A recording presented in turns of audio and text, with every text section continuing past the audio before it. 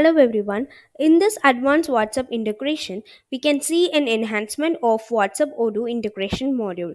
To see more about an WhatsApp Odoo integration, check the description for more details.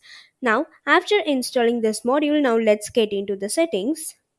So here in the settings, you can see the general settings. Under that, so here in this you can see an additional features like send WhatsApp message on sales order creation and also an invoice creation.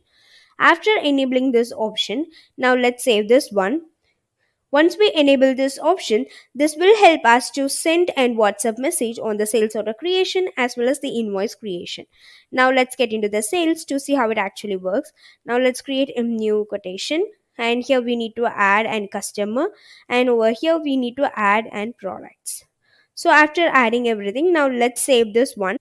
Now, after saving, you can see in the chatter, this client will get a message which will be followed here. Now, let's get into the WhatsApp. So here in this WhatsApp, you can see this will be the sales order that we have created, and you can see the content over here.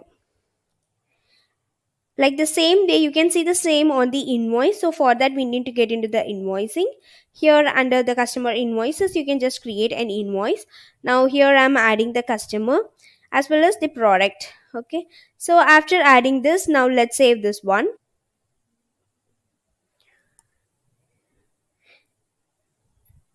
So here in this chatter, you can see the message will be sent to the customer, and in the WhatsApp, you can see the message will be sent.